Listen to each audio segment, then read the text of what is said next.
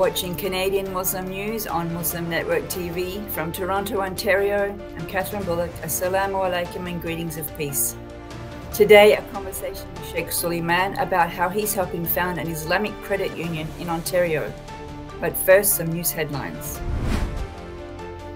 Hundreds entered Canada with suspected falsified COVID and vaccination documents. UofT student union apologises over kosher food policy. LaunchGood raises $1 million for Muslim charities on Giving Tuesday. Michigan high school shooter charged with terrorism murder. Barbados becomes a republic after 55 years of independence. And now the details. The Canada Border Services Agency, or CBSA, has encountered hundreds of suspected fake COVID-19 test results and vaccination records from travellers coming into Canada. Since October 31, border officials have come across 374 suspected falsified COVID-19 test results and 92 suspected forged proof of vaccination documents. Canadians using falsified documents will be allowed entry but can face fines from the Public Health Agency of Canada. Non-Canadians could be denied entry. Health policy expert Lorian Hardcastle, speaking to CBC News, says that vaccination records are essential, especially with new variants emerging across the globe. The University of Toronto's Scarborough Student Union issued an apology after a backlash regarding a motion passed to strengthen their role in the BDS movement. The Boycott, Divestments and Economic Sanctions movement, otherwise known as BDS, is intended to pressure Israel to observe international law. The motion would disengage from events, services or groups, including companies providing kosher food that do not normalize Israeli apartheid. Critics called the passed motion anti-Semitic. After the backlash, the student union issued an apology and said that they would amend the policy so that students could have access to kosher foods. Chris Blovelt, the founder and CEO of LaunchGood, announced that over $1 million was raised for charities on their website on Giving Tuesday this week. LaunchGood also gave away $100,000 in prize money for select causes. In first place came the Provide Warmth and Build Lasting Change program for Syria, Lebanon and Turkey, held by Human Concern International. They received $20,000 for their campaign to provide winter kits and food for refugees. Last year, the highest donation made in a single day on LaunchGood totaled $755,000. LaunchGood, founded in 2013, is a Muslim-run crowdfunding platform that serves the community worldwide. A high school boy was charged as an adult with terrorism and 4 counts of murder after he killed 4 people and injured 7 others when he opened fire in a Michigan school this week. Those killed included a 14, 16, and 2 17-year-olds. Though the police have not offered a motive, video evidence found on the shooter's phone shows that the incident was planned. Prosecutors are also considering charging the shooter's parents, who bought the gun a few days before the incident. According to Education Week's tracker, this was the 7th school shooting in the United States for 2021. Barbados is the world's newest republic after it removed Queen Elizabeth as the head of state. It became independent from Britain 55 years ago in 1966. A Barbadian, Sandra Mason, will serve as the head of state. Several dignitaries attended the celebration, including Prince Charles from the United Kingdom. Since independence, the country has slowly distanced itself from reminders of slavery and oppression. The process of becoming a republic has taken 20 years. And that's it for the news. And now our conversation with Sheik Suleiman about how he's helping found an Islamic credit union in Ontario. Welcome to the show, Sheik Suleiman. Assalamu alaikum. Wa alaikum assalam wa rahmatullahi wa barakatuh, Sister Kathy, and thank you for welcoming me. It's our pleasure. Nah. It's our pleasure. You're trailblazing a very important institution for the Muslim Community Ontario, which is an Islamic credit union. There will be some of us, including myself, who are not really sure what a credit union is. So can we just spend a couple of seconds on a credit union 101? A credit union is simply a financial institution at the community level. It will be owned by members of the community, and then it will be serving the community. So unlike the bank where we are all customers, the credit union, we're going to own it ourselves. And is there anything different between a credit union and an Islamic credit union? Well, ordinary credit union is, we call it conventional. They operate on interest. As you know, credit is to offer a loan to members, and then they will charge interest, but Islamic credit union is strictly non-interest based. So I'm guessing that would be the reason. My next question is, why do we need an Islamic credit union? And I'm guessing it has to do with interest, but are there other reasons? Well, a lot of other communities own their own credit union, and we need to own our own so we can dictate our own economic well-being and our own financial obligations. Can you explain how that actually works? You said that it's different from a bank because the community members own the credit union. Walk us through what that means. It means everybody will buy a share, a portion of the ownership. So let us say that if we have 5,000 members and we ask everybody to pay $1,000 for $5 million, everybody has an equal ownership in the credit union, the base ownership.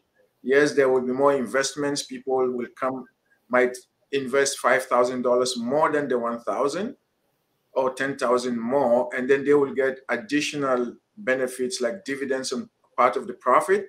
But the base ownership is for everybody that contributed the initial $1,000.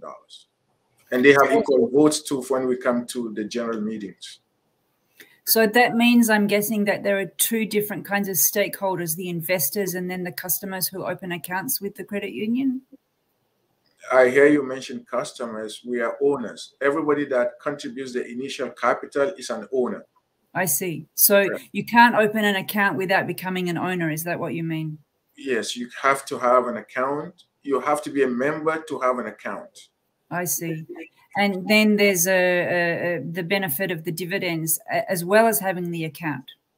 Yes, exactly. So the residual profits after if the same member invests $10,000 beyond the 1,000, he or she gets prior dividends, and then the residual dividends is equally shared among everybody that contributed the 1,000. So yes, there is additional benefit, or we call it residual benefit, and they own the credit union, so they make the decisions. For example, hiring the board members and what direction the credit union takes. Yes. Now, I understand that this is a project that you've been working on for quite a while. Tell us some of the backstory. What have you done till now, and where are we at? We started working voluntarily. So it took us this long because, first of all, there is no credit union existing within the Muslim community. So it's an uncharted territory. And for us to come from scratch and develop a business case and an application that meets the requirements of the regulators is not an easy task. You need professionals, not only professionals, but those with the background that suits this project. We don't have a lot of them. So the few that we have had to work day and night and voluntarily as well.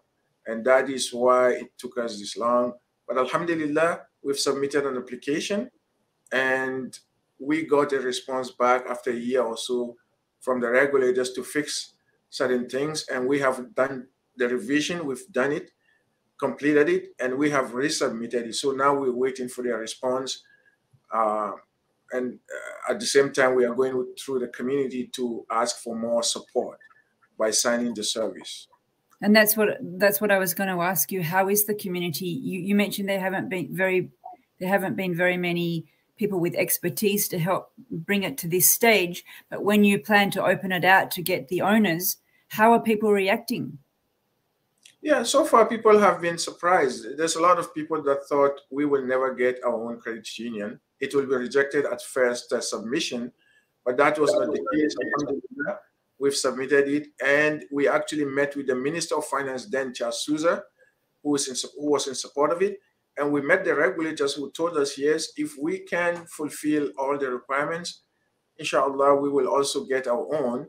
Because now I have to go back and mention that the last couple, 2-3 credit unions that were conventional, that were approved, it took them 7, 8, 9 years. So it is not a unique thing to us alone. Even though we don't have the experience, we don't deal with interest, but it took us as long as it took the other conventional credit unions. So I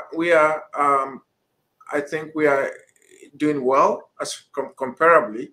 And then the community now, surprisingly, they are responding because, for example, we have over 2,000 signups in the service, and there are credit unions who've been existing for 65 years. They don't even have 1,000 members. So you can imagine how far we're going to go. So that's a positive response within the community. And for the revision that we started, we did it throughout the COVID time. So we revised the survey throughout the COVID time, and we still got 2,000 members. If we had to gone physically to some of the centers, the bigger centers, we believe we would have been probably 5,000, maybe even 10,000 members by now. So that's very encouraging. You haven't had to make the pitch then. There might be skeptical people who say, well, if I'm going to invest, I better invest in real estate or stock market. My returns will be better than in a credit union. Have you had those sort of skeptical people that you've had to win over? Well, what you don't see is that people don't see, I guess, is if you invest in stocks and shares, and you get your income, your profit over there's risks anyway. But when you get your return, you don't own that corporation. But when you invest in the credit union, you also own the credit union. So that's a big advantage you get. Plus, we're going to give scholarships to students to study. So there are intangible benefits that people, well, I call it intangible, but they're actually more tangible. I mean, Jannah is intangible, but that is what your whole life is working for.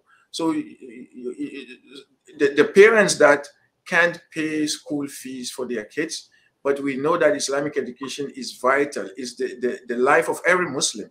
So you now have an institution that not only do you own it, but it also helps you give scholarships to your children. So it's much more than the investment.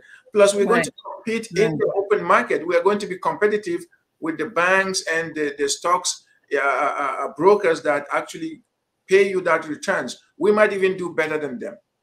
Inshallah, you'll do better than them. I'm afraid we have to leave it there, but thank you for coming on and telling us about this trailblazing pioneer project. Alhamdulillah, praises to Allah, and we thank you for having us, inshallah, and we hope to see more of you, inshallah, as we progress. Thank you very much. Assalamu alaikum. You've been watching Canadian Muslim News on Muslim Network TV. Stay tuned for the next episode. Stay safe and God bless.